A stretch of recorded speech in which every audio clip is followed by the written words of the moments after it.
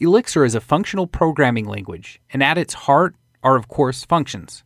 In this episode, we'll learn how to create functions in Elixir and see what they can do. So let's start by defining some functions. Now in Elixir, functions are organized into modules. Let's create a module to help us do some simple calculations. We'll call it calculator. I've added these functions off camera, but let's walk through them. Our first function, squared, takes a variable x and multiplies it by itself. Product of multiplies two variables, x and y, returning their value. And sum of adds two variables, x and y, and returns their value. Now that we have some functions defined inside a module, how can we test them out?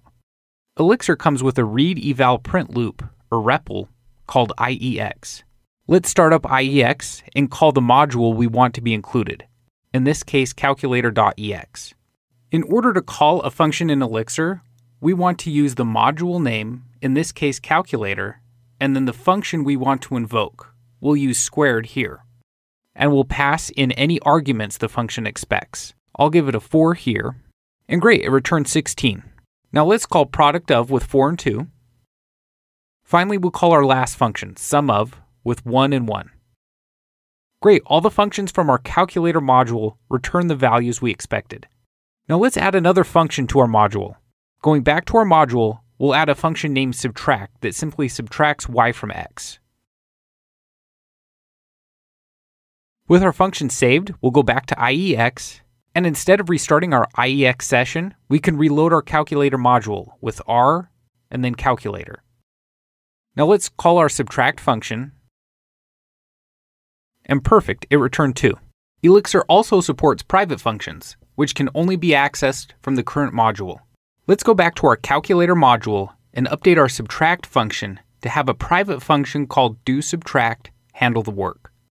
In order to define a private function, we'll use def p and then the name of the function. Functions in Elixir also support another great feature called guard clauses. Let's add a guard clause to our subtract function that prevents a negative number as a result. To do that, we'll add when x is greater than or equal to y. When this clause is true, our doSubtract private function will be called. Now we need to add another function to handle cases where y is greater than x.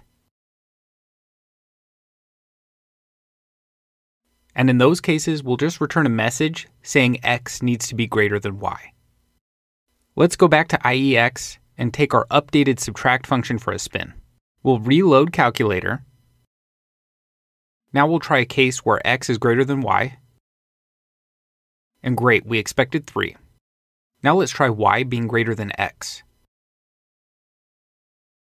And great, our message was returned. A benefit of using Elixir is that since it's built on the Erlang VM, we can call Erlang Functions right from our Elixir code. Now, one common use case you'll see is if we need to sleep for a period of time in our program. We need to use Erlang's timer module. To call an Erlang module in Elixir, we'll use a lowercase atom. So for timer, we'd use the atom timer and then call the sleep function, passing in how long we want to sleep, in this case for 1 second. Another way we can use the timer module is to alias it. Here we'll alias timer as timer. Then we can update this to timer.sleep for 1 second. We'll go back to IEX, reload our module, and if we call the subtract function, we see that it sleeps for 1 second before performing our calculation. Elixir also supports another type of function, anonymous functions. Let's create an anonymous function that does the same thing as our squared function. Let's store this function in a variable named squared, and to define the anonymous function, we'll write fn and then set any parameters we want the function to have. In this case, it only needs 1, which we'll call x. Then inside our function, we'll multiply x by x, finally closing our function with end. We can use Elixir's kernel function isFunction to check if our variable is indeed a function. And great, it looks like it is. Anonymous functions are called a little differently, with a dot between the variable and the parentheses. This makes it easier to distinguish between named and anonymous functions when you're reading Elixir code. We can also use the ampersand or capture operator to create anonymous functions. Ampersand1 represents the first argument passed into our function. If you needed multiple arguments, they would be represented as &1, &2, 3, and so on. We'll call our new squared function in the same way with a dot. And great, it returned 25. The capture operator also allows us to grab a named function from a module. Let's test this out by capturing our subtract function in a variable named subtractor. We'll wrap calculator.subtract/2 in an ampersand. The /2 refers to a function's arity, or how many arguments a function accepts. In this case, it's 2. Now our subtract function is captured in the subtractor variable, and calling it with both an x value greater than a y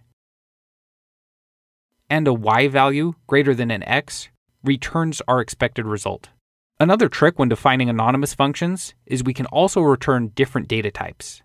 To return a list, we'll use square brackets in place of parentheses.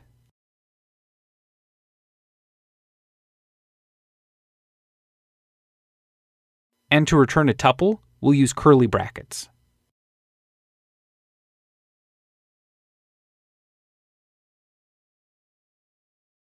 That's it for our intro to Elixir functions. I hope you enjoyed it and happy coding.